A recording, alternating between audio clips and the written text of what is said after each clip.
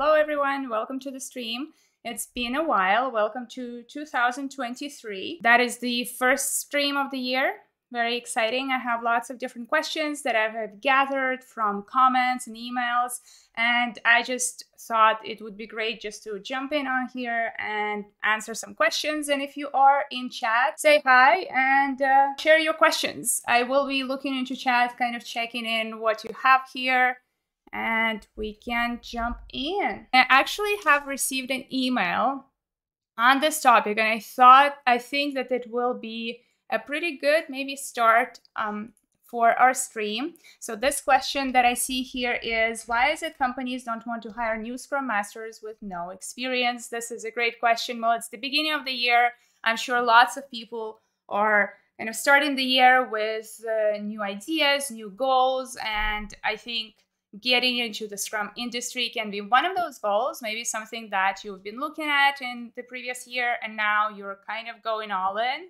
So that's a good time to kind of get started. Go into that question. Why do companies don't want to hire new Scrum Masters with no experience? It's a good question. Well, I think a lot of times there are quite a lot of expectations from Scrum Masters when it comes to the role itself, right? Because you're coming into the organization and you will need to immediately start working, right?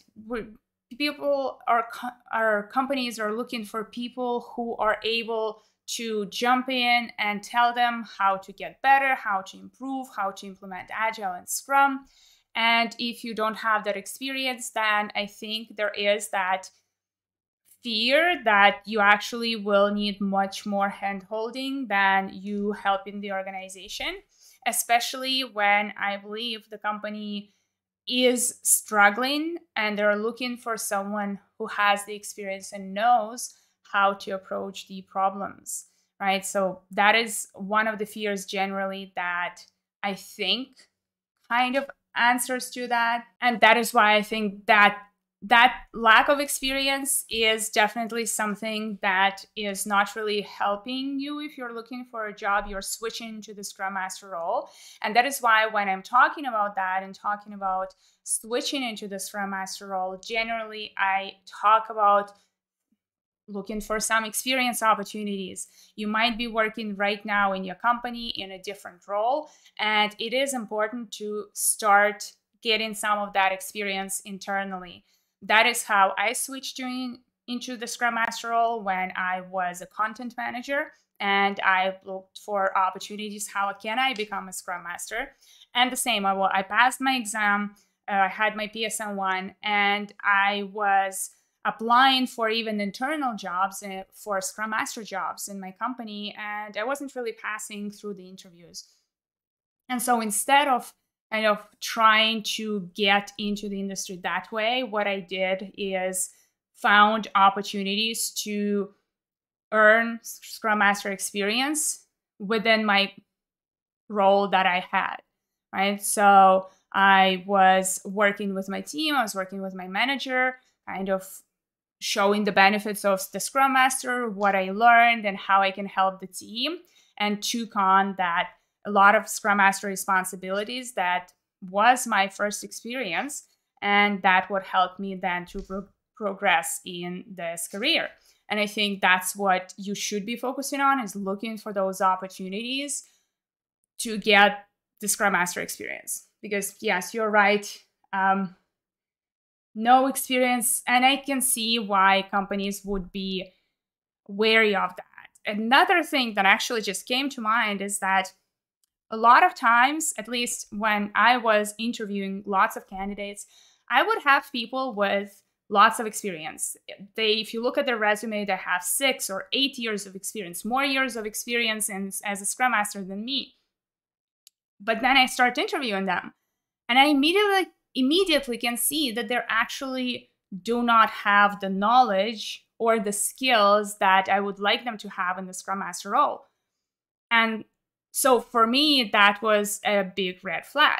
And now, if you're imagining someone coming in with no experience, then you're even thinking, okay, well, If people with experience don't really know what it is, now imagine people with no experience. So there is this, I think, disconnect as well. And that is why it's so important to be very on point with your knowledge, and as well as looking for you need to have an understanding of how to apply all of this theory that you have learned in real situation, right? How do you facilitate a daily scrum? Do you attend a daily scrum? How do you facilitate a retrospective? What do people do in sprint reviews, right? All of those things. And I think being able to answer those questions is definitely what generally the hiring managers are looking for. So, Ahmed, you have a question. How can you speak about Agile Clinic and how to run an Agile Clinic effectively? I assume you mean a community of practice, like an Agile community of practice in a company? Because the other interpretation I can think of is kind of like an Agile assessment. So I'm not sure which one it is. If you can put in some of the information to help me with that. Okay, so just to kind of follow up on what I started to talk about on, I see Dima, you have another question there. How do you fix lack of experience? So I talked about that a little bit. Do you suggest starting with some other position within the company you want to work in as the Scrum Master? I think it may be a good way, kind of good entry point if you have maybe other type of experience already and you're going into a company that you know is implementing Scrum and Agile, and you see potentially future opportunity. If you are part of the team, for example, that is Scrum team, and then eventually you can start taking on the responsibilities of a Scrum Master, helping out, maybe shadow other Scrum Masters, and that can be the way how you can go into that role. I think that this is kind of an easier way, but it's a longer one, right? Okay, wait. Let me go back to the questions. As usually I have so many questions. Let's go in order. So we have Vara who asks, hi, can you help explain on how to apply Agile and Scrum practices for plastic device development? Example, like a syringe. Interesting.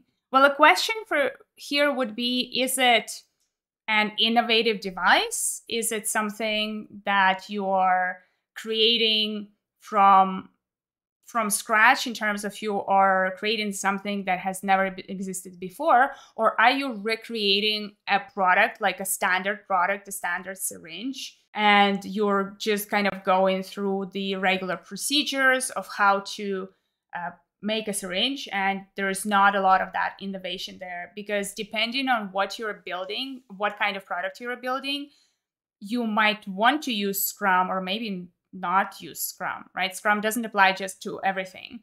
When we apply in Scrum, we are looking at products that have a lot of complexity. So innovative products, right? Something that didn't exist before. Software development in general is complex. So that's why Scrum works there. So a product that has a lot of factors, external factors that might impact its success. Like you do not really know what customers really want or need. The technology to use in order to create this product might be changing regularly, or the technology is complex enough that there isn't just one best solution and you always need to review and adapt to the situation and to the customer needs. Then you would want to use Scrum. If you are recreating a product that already exists, then you don't need Scrum, right? You can apply the traditional project management tools, like construction doesn't need Scrum. They use waterfall and it works. So don't don't recreate the wheel. And I think that's kind of where you first need to understand which environment you live in. And if you want to learn more, look into, I'm going to put it into chat, is Stacy Complexity Matrix. Complexity, that's one. And another one is Cunevin Framework. So these are the two things that I would recommend looking into. Cunevin Framework, Stacy Complexity Map, to help you first understand. Now, Vara, I see that you're saying from scratch, so something innovative, something new, didn't exist before. Well, because it's a physical product, you might not be able to immediately create a physical product or a physical representation of that product, but you still need to go through certain stages of approvals and before you can actually create it.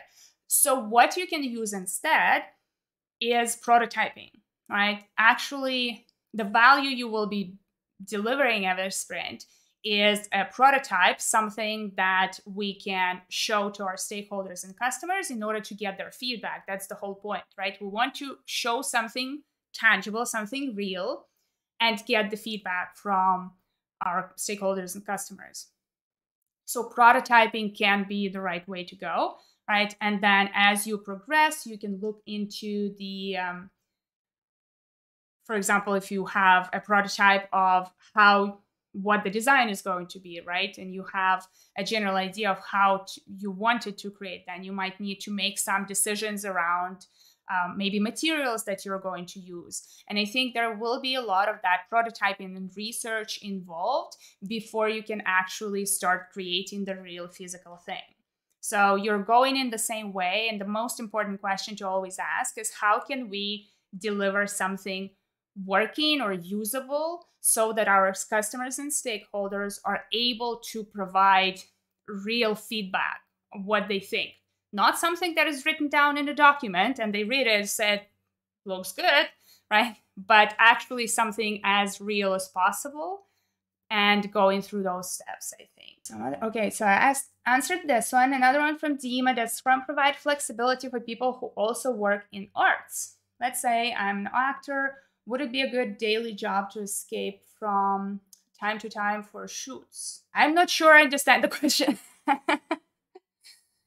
Not sure I understand the question. I mean, art, if we're talking about creating, well, actor, you're an actor, you're creating, the product that you're creating is a movie, for example, or maybe a theater, something, either or. Is Scrum something that can be applied there? Potentially, right? Because you can split in the work into smaller pieces, right? And maybe you are kind of trying out you're trying out a pilot. Think of how the series are created, right? You would have a pilot. Once you kind of releasing it and you are getting some feedback on that pilot, and then you're using that feedback to create the next episodes or the next seasons. And that would be kind of that agile way of looking at things. But I'm not sure if your question is kind of more specific to the acting role, because I feel like, let's say I'm an actor, would it be a good daily job to escape to from time to time for shoots? Not sure that just if you can give me some more ideas or examples, that would be helpful. Okay, Therese has another question. My crew has a lot of carryovers to the next sprint because of issues constantly coming into the sprint. How do you handle this? So you're saying you're very new to this crew, to this team, right? How new are you? Is it a couple of weeks, couple of months, right? First, you want to figure out what's going on, really just to analyze the situation. Now, in terms of the carryovers, I do have a video on carryovers if you want to kind of go into more detail. So I recommend watching this one. But generally, if you have a lot of carryover that kind of always go into the same sprint because you have a lot of interruptions that are happening in the sprint, I think the first thing to do is to address the interruptions. Where are they coming from, right? Are we getting some major bugs that are coming our way? And that's why we absolutely have to switch and start working on something else? Or is it just people coming into your team crew space and they're telling the team, no, I want you to work on this. Everybody drops whatever they're working on and start working on this new thing. Is it this kind of interruption, right? So it's more about trying to figure out where is it coming from first. Now, if the interruptions that are coming into your team are not like major issues that must be resolved ASAP, the kind of production issues. If it's not that, then you need to be more strict around the boundaries of Scrum. If the team started their sprint, they have a specific sprint goal, they have planned their sprint in order to achieve that sprint goal, and anything new coming their way, well, great. It goes into the product backlog and we're going to review it and consider it for the next sprint.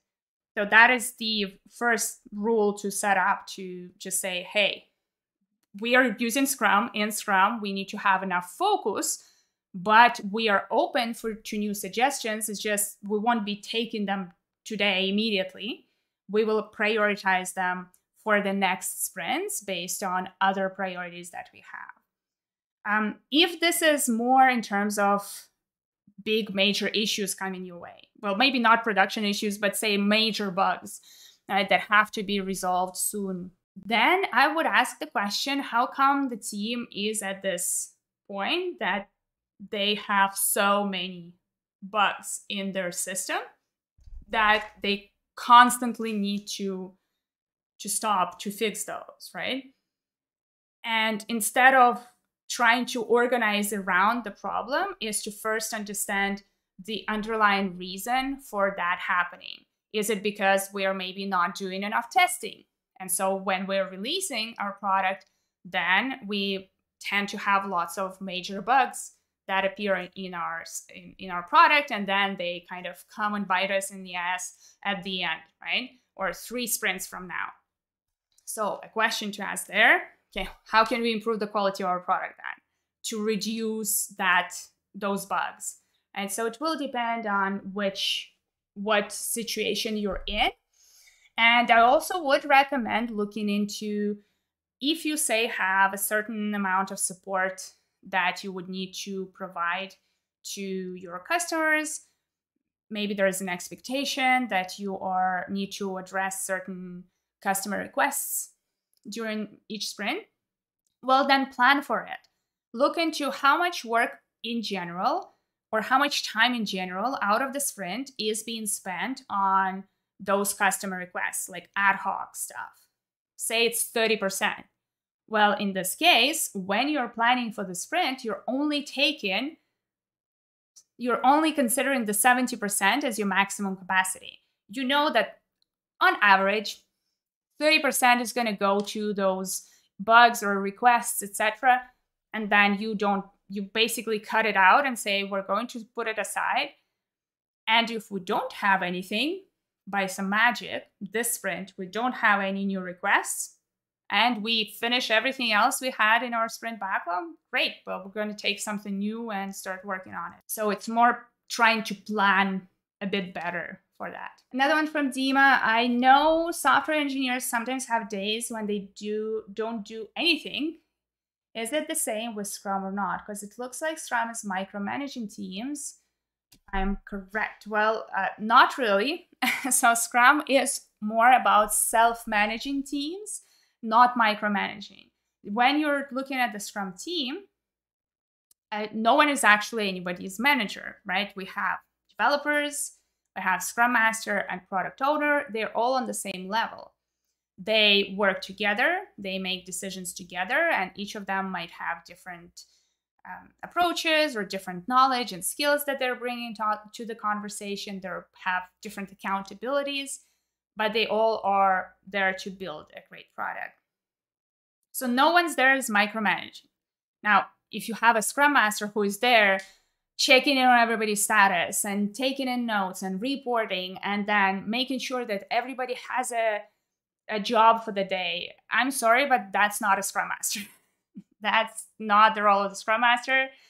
You missed the whole point. So the well-done Scrum reduces micromanagement and instead allows the team to figure out what they should be doing on a daily basis, right?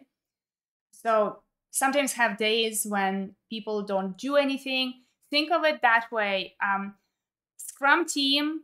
People in the Scrum team do not only need to do their traditional work or tasks. For example, software engineers need to do some coding. In the Scrum team, you also need to do other stuff.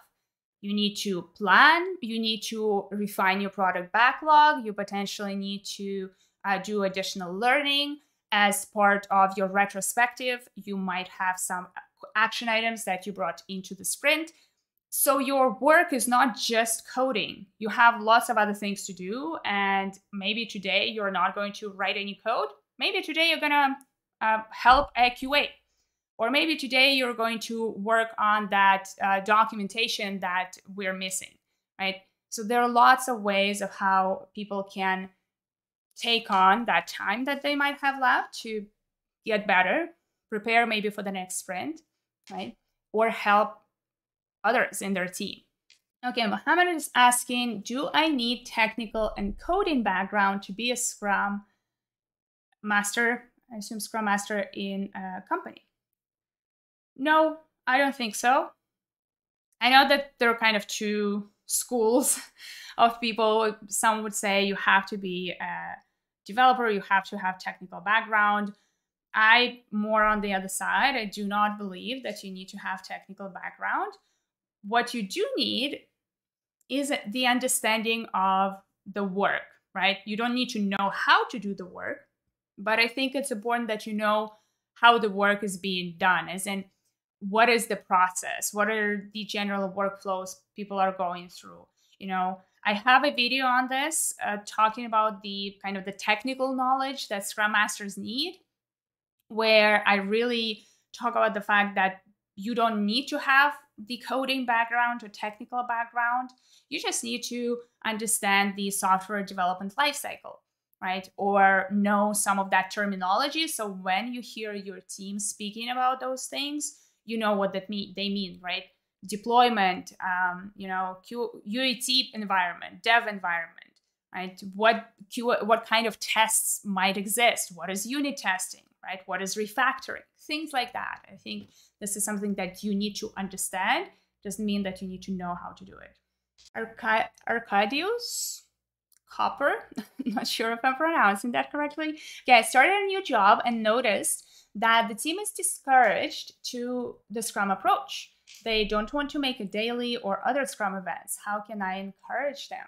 Well, it all comes back to, I think, figuring out why they don't want to do it, right?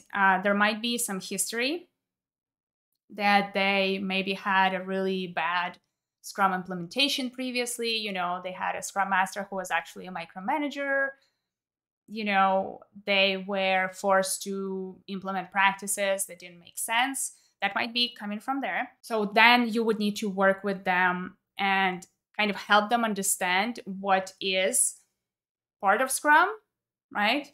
And what isn't. So actually showing them that some of the things that happened previously in their implementation that maybe was a total disaster, to show them those things are not actually Scrum. It's just you got unlucky with a manager, right? Or you got unlucky with the situation you were placed in, but it's not about Scrum.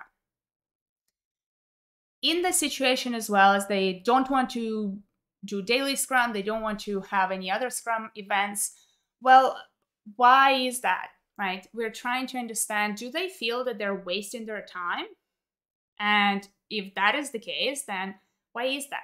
Maybe your daily Scrums are taking 45 minutes and it's just a session where everybody is just talking and talking and no one cares about anything, right? What other people are working on. And that is why they don't want to do a daily Scrum. Well, then your role here is to help them make that daily Scrum more productive, right? You want that daily Scrum to be something that would be effective for them, productive for them, but also still aligned with the Scrum, what Scrum is. I think that some teaching education can be helpful. Maybe you can run a couple of sessions to talk about why Agile is important, why are we implementing it, the same with Scrum, what is Scrum, how it can help them, right? Because Scrum is not only about helping the organization to become better and build awesome products, but it's also about creating a great working environment, right? So teaching them that, right? We're implementing Scrum for a reason. here's what we're trying to achieve. Here are the benefits that we are trying to create for you in this team. But in order to get those benefits, well, we need to work together. We need to follow some of those Scrum rules, right? Such as having a daily or other Scrum events.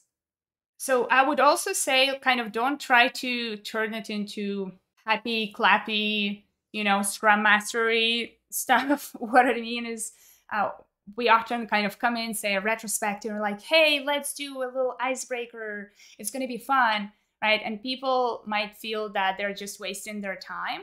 So you might instead focus on the small improvements that can be made with Scrum to help them, to just help them on a daily basis so that they feel maybe less stressed, much more productive, right? And looking for small things that you can implement, maybe even yourself, to help your team, to make their life easier, and then turning them to those improvements and saying, by the way, these improvements we implemented, I implemented them because Scrum is what the inspiration for them, right? You might not tell them in advance that you're using maybe Scrum or Agile practices, but if this is something that you implement and it can help them, you can gain some quick wins and then show to them that it is actually something that can be very helpful for them. So hi, Daria. What are your thoughts on Scrum being used in building refurbishments and fit-out projects? I have been using Scrum in property development for 4 years now, along with Agile PM, DSTM approach. I think that it can be applied. I'm just thinking about the example project kind of in my head for what it could be, right?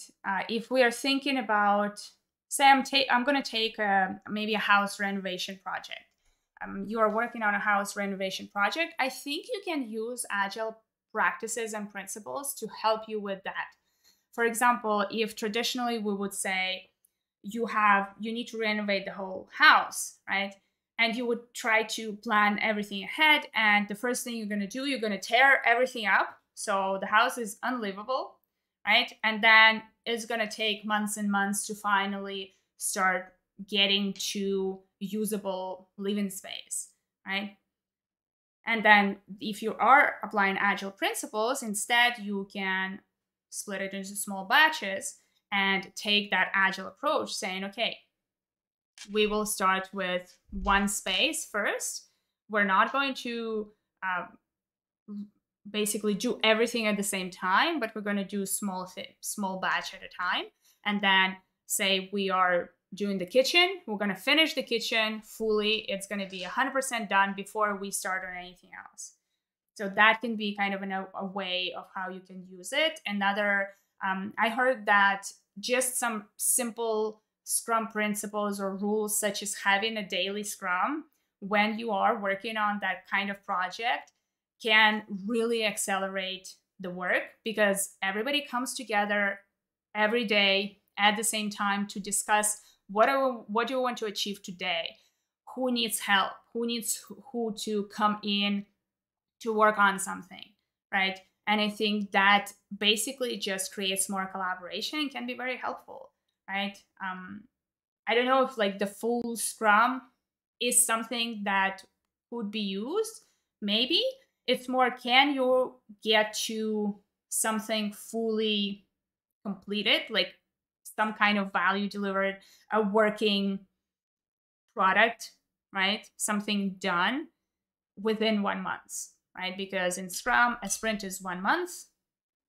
Can you do something full and fully done within 1 month? And if yes, then I think you can definitely use the Scrum principles and the Scrum framework. Okay, pretty nurse babe, as a Scrum Master, what is your interaction with stakeholders? Have you ever stepped in the role of the business analyst? I did not ever stepped in the role of the business analyst specifically. I did need to work often with the product owner a bit more closely to help them with product backlog management. The interaction with stakeholders that I usually would have are more on the coaching and teaching side. When you're interacting with stakeholders, your goal is to help them understand how they need to get involved with your team to help them, right?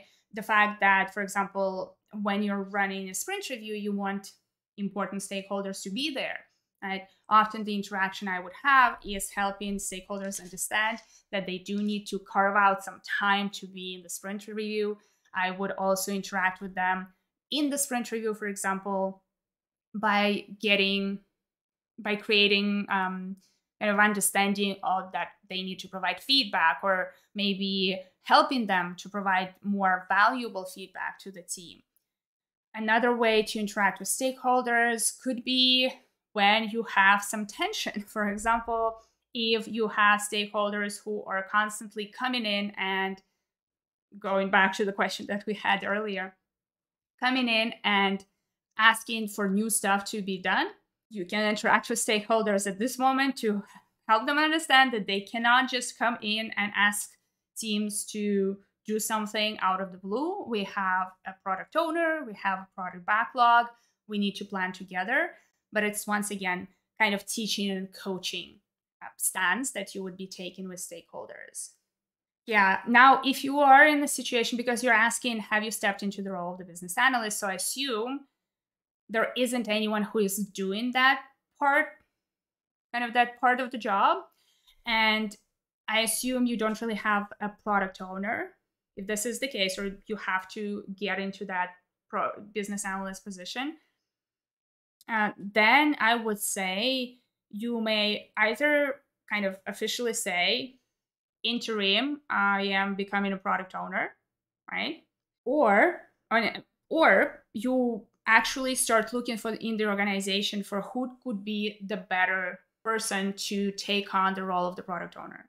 Because your role is not really just to kind of type in the information, like the requirements, into the product backlog.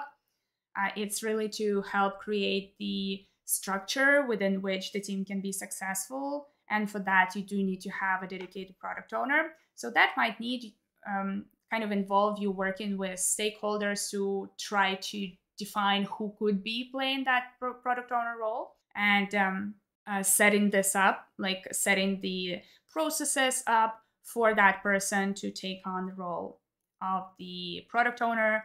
And that will involve stakeholders, right? They need to know what those processes are, what the role of the product owner is, right? How it is going to be working between the product owner, maybe product management teams, the stakeholders, and the Scrum team, right?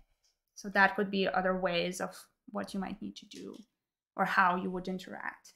Arcadius, you're saying, we deal with carryovers by setting one guy who is a sprint's buddy, and his job is to protect the scope. So that is another way, another approach. Once again, it's just a practice. It's not like Scrum, but it is a practice that I used as well with one of the teams. More specifically, we had like a support person on rotation, and that way they were protecting basically the rest of the team from all of the support stuff. They were dedicated to all of this, answering all of the support questions. And then in the next sprint, we had a rotation. Someone else would take that role. So that allowed everyone to work on some new stuff, like feature development on the regular, but also kind of taking more of that customer-centric role as well, but from time to time only, right? If you have like one operations guy the whole time, I think they will get bored pretty quickly, so having a rotation can be good. Capacity plan Excel spreadsheet is in hours versus we are calculating the sprint scope in story points. By looking at capacity numbers in hours, how can we project the total story points? So story points and hours do not combine together. Like, it's like comparing apples to oranges, basically. It's two different concepts. They have no correlation between each other.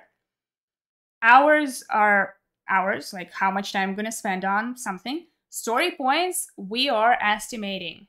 What are we estimating with story points? We're estimating effort, how difficult is it to do this task. We're estimating complexity. We're estimating risk and uncertainty. Maybe we have a very simple task.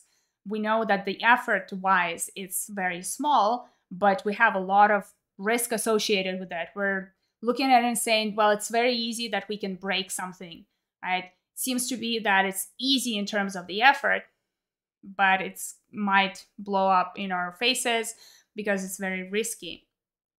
Or the other way around, you might be estimating something that has a very big amount of effort, but very clear, we know exactly what we need to do. So very low risk, very low uncertainty. So these are the things that we estimate with story points. These are not ours, so they do not align in any way. So kind of thinking about I'm just going back to your question on the Excel spreadsheet. Basically, I'd say if you need to calculate capacity in hours, you can do that. But if you're using also story points, just use them separately, like consider them two different metrics. Because I think that is the only way that you can really have those metrics stay still useful to you. Like hours are not equal in story points to story points in any way. Okay. So second question, sometimes the QA tasks are breaking down into subtasks of user story versus sometime in some other projects, PO is creating separate stories for testing tasks. Which should be the preferred way? The preferred way would be the first way. Basically, testing, documentation, whatever that is, needs to be part of the work that is being done on every product backlog item. Say you're developing a certain functionality, you're developing it, you're coding it, you're testing it, because this is how you can deliver something that is done. Every sprint, we're trying to deliver a done increment, so something working, something usable. And when we're talking about software, we cannot consider it deliverable if we didn't test it. So you need to basically do all of the work within one sprint to consider something fully done. So testing tasks will be part of the same user story if you're using user stories, or the same ticket, right? What kind of tasks will need to be done on each ticket will depend on the acceptance criteria of that ticket, but also on your definition of done. So if you don't yet have a definition of done, you need to work on that to make sure that you have a clear understanding of what done means. What basically it is, when you say that functionality or feature is done, it needs to be potentially releasable. What does it mean for your product? How much testing do you need to do? Do you need to do some documentation? It's not only about just pure implementation. So, what are the possible ways to commit sprint scope during sprint planning? Planning poker is one of them. What are other options? I mean, planning poker, use story points is kind of the easiest one to use. If you have kind of same size items in your product backlog, generally, which requires a lot of good splitting, I'd say, then you can just count how many items you have. Technically, that's just a different way to calculate velocity. And then base how much work you can take into the sprint on that velocity. And then the other one can be as how do we call it? We call it, I think, I actually don't know how it is called. Let's call it the confidence type of planning. What does it mean is, say we have a sprint goal, we set it up, and now we take the first item from our product backlog, we move it into our sprint backlog, and we ask the team, how confident are we that we can finish this item in the sprint? So it's the first item, probably small enough, right? normally should be small enough to be completed within a sprint. So the team says, yeah, sure, 100%, no problem, no, not too concerned. Okay, great. You're taking the second item. Now you put the second item into the sprint. You ask the second question. How confident are we that we can deliver this one too, right?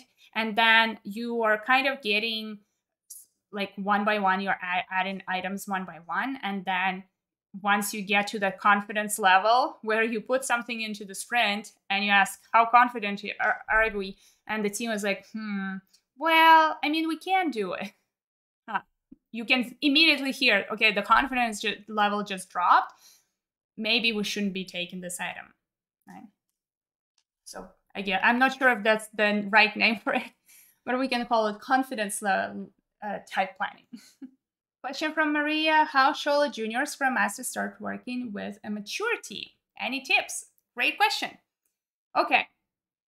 If you are new and you're coming into a team that, first of all, knows Scrum, or at least thinks that they know Scrum, and has been running for a long time, the first things first, you should not come in and start changing things. I think in this situation, you will need to spend much more time on figuring out how the team works, why they implemented certain practices, why they are, doing things a certain way. And honestly, coming to your team and saying, hey, I'm still kind of new to this, and I see that you have your shop running well, and I want to learn from it. So I'd like you to tell me more about how you set up this process, how is it working for you, and where do you see any potential improvement opportunities? Maybe there are some challenges or, pain points that they see right now. But in the meantime, you are working with them, trying to really understand their way of working and learning from them, right? And I think just first of all, building that relationships with them before you jump into potential changes, right? Because you wouldn't want someone to come in suddenly, right, into your work environment and say, okay, so you're doing it all wrong. I'm going to change everything. Well, you just created a team full of people who really don't like you. Now, you don't want to do it that way, even if you see some potential improvements, say you see challenges or problems, don't jump in and say, okay, I'm going to tear this all down and I'm going to rebuild it, right? Instead, try to understand and work with them, build the relationships, and then slowly start to kind of look for opportunities. Where can you be useful to the team? How can you help them? Tobias is asking, I am the first Scrum Master in a small IT company. For various reasons, Scrum by the Scrum Guide is impossible. We manage, but barely. Should I push Scrum or rather focus on general Agile principles? Thanks. That's not a lot of information to go on. The big question I have, why is that impossible? Like the Scrum by the Scrum Guide is impossible. Then why is this company implementing Scrum? Like, what was their reasoning then? What are they trying to achieve with Scrum? So maybe starting there first before you make a decision whether the Scrum is the way to go, or you may want to look into other frameworks or just Agile principles, or maybe some engineering practices instead. I would try to figure out why they're trying to use Scrum, what kind of problems they're trying to fix, because they wouldn't be using it if they weren't trying to do something with it. I mean, they might be using it just because, like, a manager said so. Hopefully that's not the reason, but it might be. But usually say even if this comes from the executives, right? So executive team says, we're going to go Agile, do Scrum. Good luck. So I would say they still have a reason for doing that, right? Maybe they didn't communicate it really well, but they should have a reason for doing Scrum, right? Hopefully. And so I think maybe start there first, figure out why they're doing it, and then start from there. And maybe, yes, maybe you don't need to implement Scrum, and instead you can focus on fixing small problems or implementing some improvements by using Agile and Scrum principles, but not necessarily setting the full Scrum team.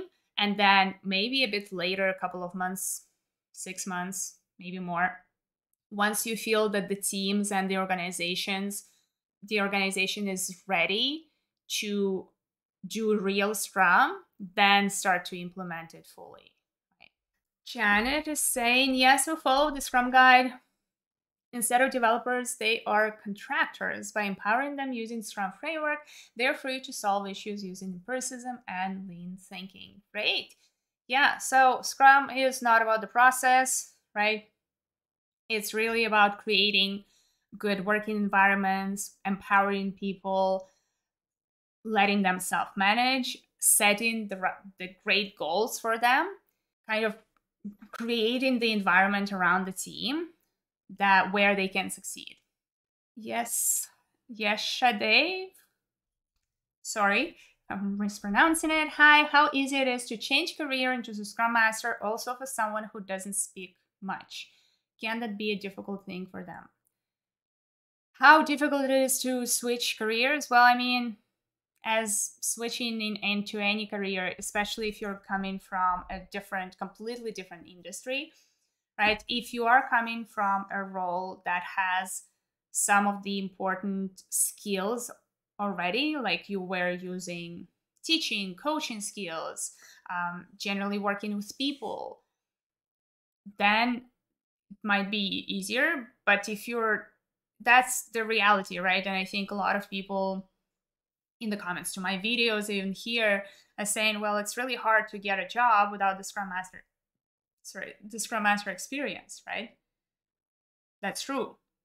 So it might take you some time. You might need to volunteer to get some experience, but that would be for free, right? So that might be a long journey. You might need to take a pay cut before you can actually get into fully that Scrum Master role. If you are within an organization, right, that has Scrum, you might have an easier way to switching into the role. And that's how I think most people switch, and that is like the easiest way to do it. And now, for someone who doesn't speak much, will it be difficult? I think it might be. Like, if you don't speak much because you're shy, or is it because you don't think maybe that in certain situations you need to contribute? I'm not sure what the reason is that like you don't speak much, right? But maybe it is something that can be developed. Really, it's not like Scrum Masters are born naturally good facilitators. That's not true. That's a skill that you develop. And the Scrum Master also, it's not like you speak a lot unless you're facilitating something. It's more about speaking at the right moment and asking the right question, I think. But it is a role that kind of puts you forward a lot. Like, you will need to communicate with many different levels, like people in the organization on many different levels. And it means that you might need to step out of your comfort zone if you're not yet feeling confident doing that. So I think it's more of knowing that you will need to do some of that work and to develop some of those skills and get comfortable with open communication and potentially speaking a little bit more. Okay, Jacques is asking, good afternoon. Is it a difficult transition from Scrum Master role to product owner? Interesting question. I think it's just same, two different roles. It's not about difficult transition. Well, for example, as a Scrum Master, I had to learn a lot of product management techniques because I was helping my team, I was helping my product owner with a lot of the product related activities. So I needed to do a lot of the research and learning on my own anyway. For example, if you are a Scrum Master, I generally would recommend to you to go to a professional Scrum product owner class, right?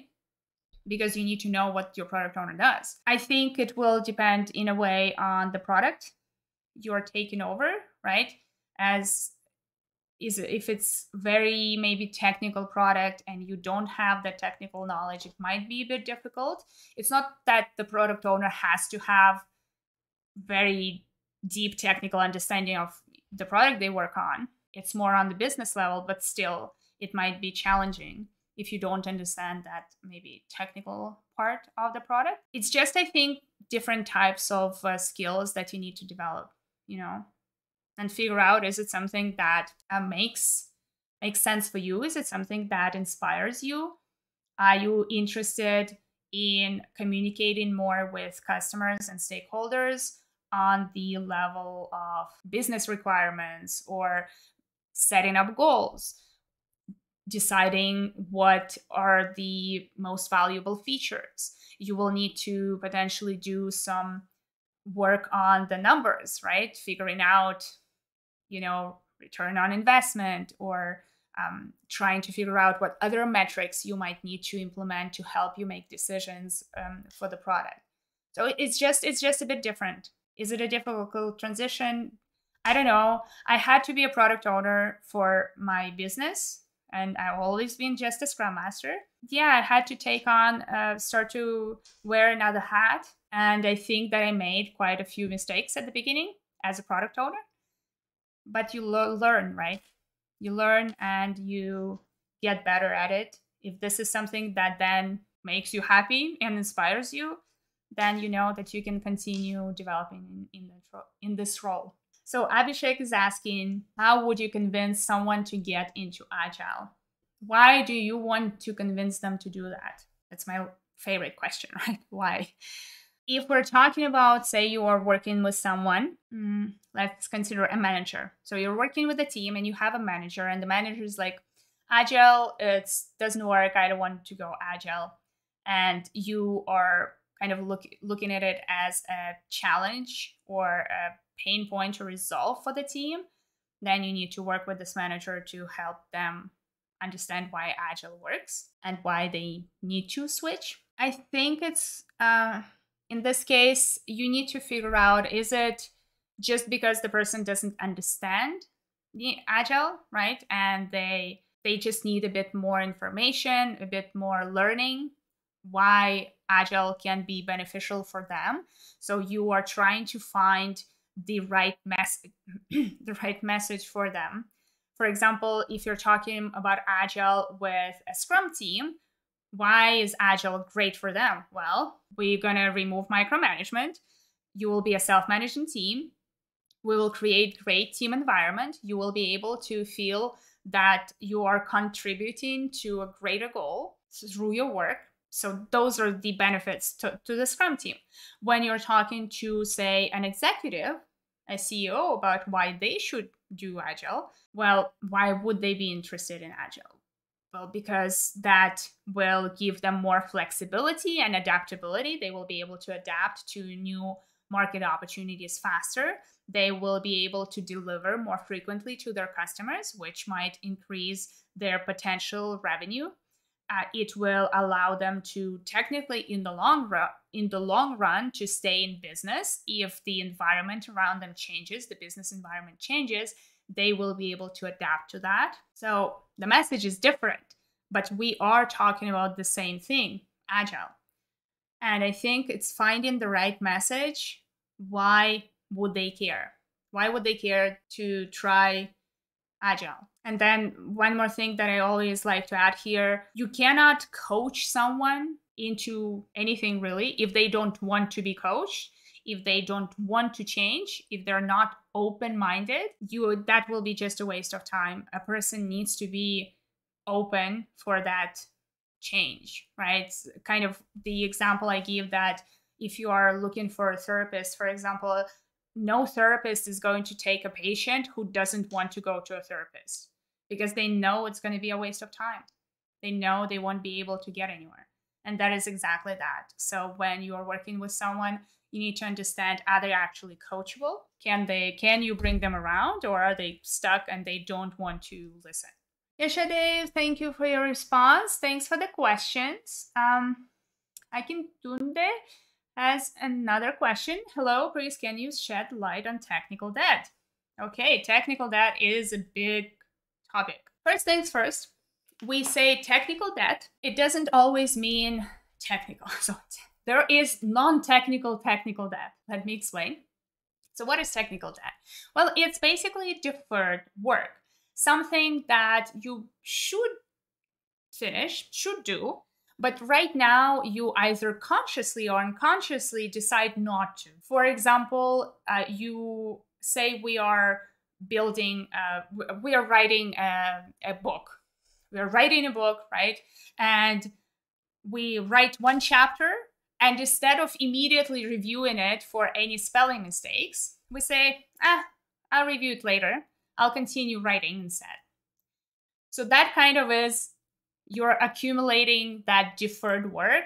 You definitely will need to still review the whole book, but you're just putting that work to the end, basically, right? And then once you get to the end of the book and you have written everything, now you have, instead of just one chapter to review, now you need to go through your 500 pages of the text to review it for spelling mistakes, right? So that is kind of that technical debt, is that deferred work. And usually it is happening if your definition of done is not well defined. If often it is related to lack of automation, sometimes no time for documentation, for example, when the team or the organization make a decision to basically trade speed for quality.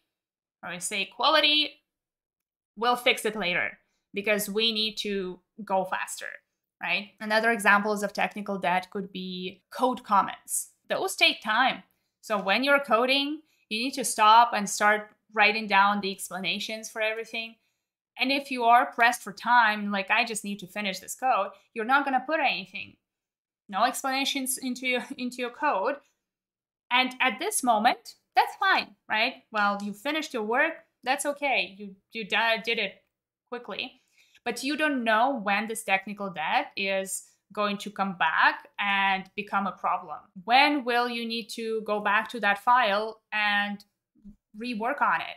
Well, next time you're going to come back, there is no code comments, you're going to spend 5 times more time on trying to figure out what's in that file, right? Especially if you have, say, one person who holds the knowledge, you don't do the knowledge transfer, that person leaves, and then suddenly you have a huge gap because you have created that technical debt of no knowledge transfer, right? So that's kind of how you can look at this technical debt, some work that you definitely should do, but you are basically trading speed for quality. So I hope that helps as quickly as I could explain. Okay, a couple of more questions. So from Grigor. Hello, do you have any recommendations for beginner-friendly Scrum and Agile materials? Well, beginner-friendly, I wanted to say the Scrum guide, but it's not very beginner-friendly. My colleagues at Agile for Humans have a playlist on YouTube where they talk about Scrum. This is much more kind of Scrum specific. And I think they kind of go into more like easier topics, starting kind of from the basics. It's called Scrum One-on-One in Agile for Humans on their YouTube channel. Now for Agile, more specifically, I have an online course that is called The Fundamentals of Agile. And there I go into details on agility, starting from values and principles. And I really decompose every of those principles and values into details and giving you some real life examples that are easy to understand to help you understand what Agile is, where it is coming from, and as well as how it is actually applied in real life, in which cases it should be applied, it shouldn't be applied, why, not why, how do you actually apply every value and every principle in work life, right? In teamwork, in how you manage people, how you manage projects. So if you're interested, the fundamentals of Agile is on my website at scrummaster.com. I will put the link, I guess, in the description of this video as well. And or otherwise, you can just find it on my website. Maybe I can actually give you a link to the page if you want to learn more about it. And yeah, and the Scrum 101 at Agile for Humans, that is more Scrum specific. How much different is the project manager from the Scrum Master, and why do companies try to merge the roles?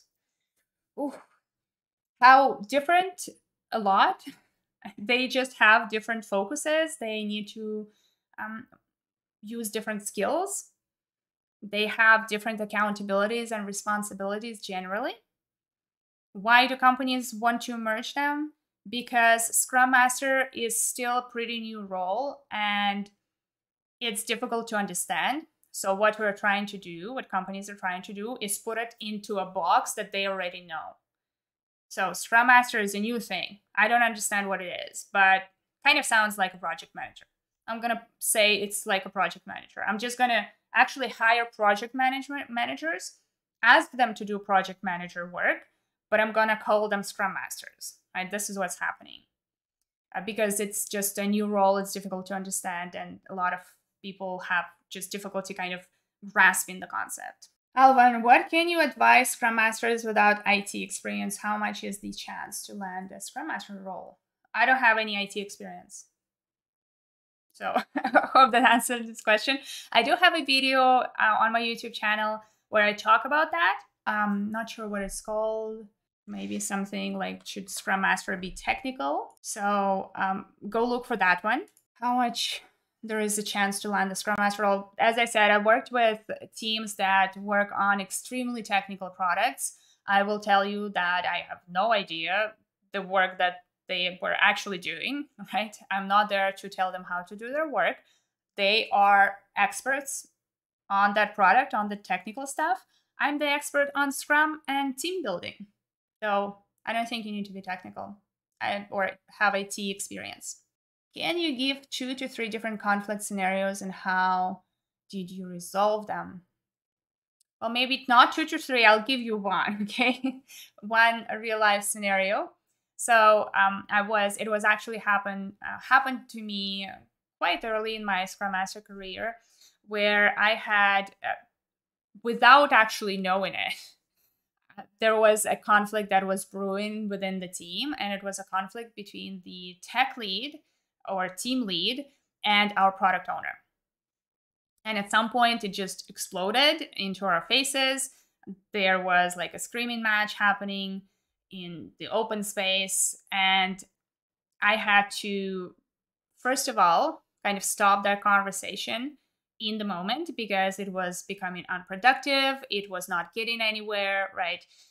People were just starting to get frustrated, a lot of yelling, we're not listening. So breaking them up first. And then my approach is to first try to conduct an unbiased review of what is going on, which means is going and talking to each side and trying to figure out what's going on, right? I'm not here to take sides. I'm here to try to understand.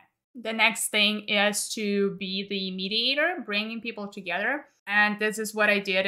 We had those conversations. I brought them together after like some time at the same day into one room. And I said, okay, so here's what I heard. Here are some frustrations from this side. Here's some frustrations from this side. Let's talk about why we are working together. And I actually started talking about the goal, right? So I said, as a team, we're still a team. We are working towards the same goal together, right? Let's recognize what this goal is. It seems that we are just choosing different ways of approaching that. So we have the goal, reminding people of that, and then just mediating that conversation where you just give each side an opportunity to talk about their frustrations and explain their situation. And then trying to find, basically, you're trying to find connections where they agree. Like you're trying to find those small things where they have the common ground, and you catch on to those, and you work out of those common ground scenarios or common ground ideas that they have. And that's why I said talking about a goal can be helpful, because this is basically common ground for both sides. You can use also nonviolent communication, and also look into the empathy map. And I also have a video on that. I have lots of videos. Yeah, so I have a video on conflict, how to resolve team conflict in the workplace. So look into this one. And favorite Agile retrospective techniques. Ooh, do I have a favorite? I have a favorite, which is the lazy technique, which is the lean coffee. I like this one because when maybe I'm out of time, I cannot prepare, that's the one I go for. It's easy to set up and easy to facilitate. I like timeline. Timeline is a great technique, usually especially helpful for kind of longer periods of time, maybe not just one sprint. If you're maybe looking at, say, a release, that can be useful. So timeline is a good one. Do I have any other ones? Well, I really like the team index, or it's also called the Spotify health check, because it really gives you different topics to evaluate, and then you can bring the discussion to the most important topics that exist for the team, like that the team actually highlighted as the worst ones, right? The worst situations, or the worst areas for them. And then you can focus on exactly that, instead of, just kind of roaming and going in different directions and just talking about general ideas. So I like the structure. What I have here, let me real quick look into that. Eowyn, what are the top 3 to 4 Agile metrics that you track? Depends on the team. I usually don't track any metrics unless I'm trying to create visibility around a problem, or I want to, basically visibility around the problem, or I want to show what is going on in relation to a certain area, where I just want to bring attention from the team or the management. Velocity is something that we use for planning within teams. This is not a metric that I would ever share with anyone outside of the team, but it is helpful for the team in planning.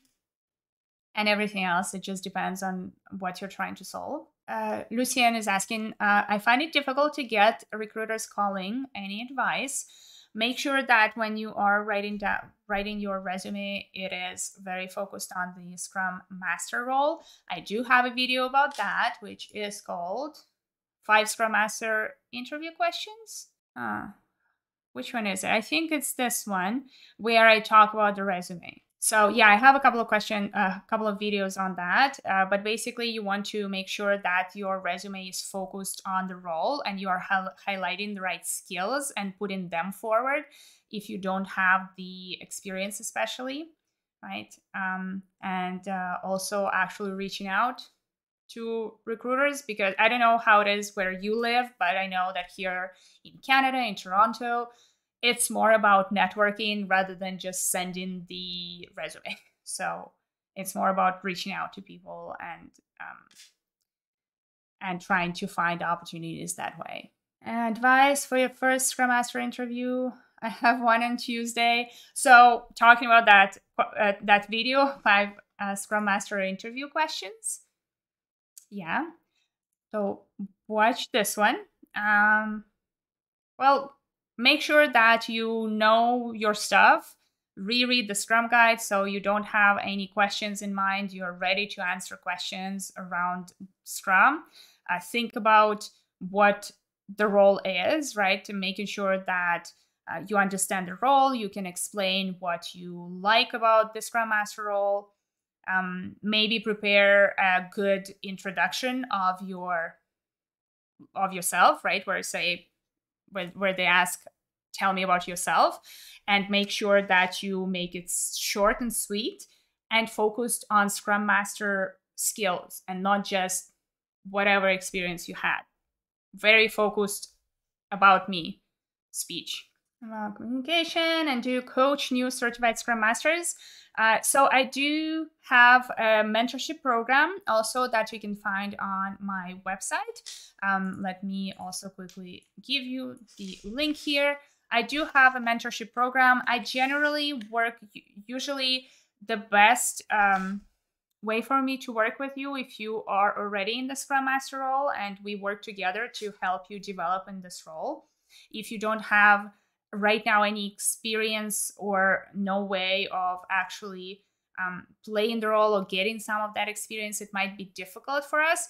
But I do have some students in the mentorship program with whom we are working towards understanding the practical things and the practical part of the Scrum Master job. So I do have the mentorship program. Check it out. The link is there. How is the senior Scrum Master role different from Scrum Master? You get paid more. Honestly, yes, that's it.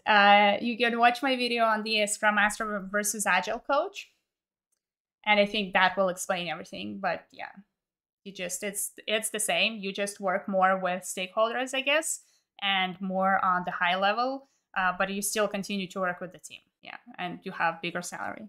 And that is going to be the last one. The last question that I see here: how do we curb scope creep caused by POs who always have urgent priorities even after sprint planning? Well, you need to teach your POs what sprint is, right? It's more about coming back to that teaching point, making sure they understand that if we planned, for the sprint, we can change scope. That's fine. We cannot change the sprint goal. We can change scope, but here's how we change scope. If you want to put something into the sprint, well, we need to take something out, and it's not an optional. Like, if you're putting something, you have to tell me which were taken out, and then you're kind of holding them accountable to it. Awesome. Okay, I'm gonna stop here. I went over the time that I wanted to do the live. It was a lot of fun, lots of great questions, tough ones as usual. I actually still have a list of other questions that I wanted to answer, so I might kind of jump in on another live later on. Well, this is something that I would like to do on a regular, and hopefully that this is something that I would be able to do every month, potentially.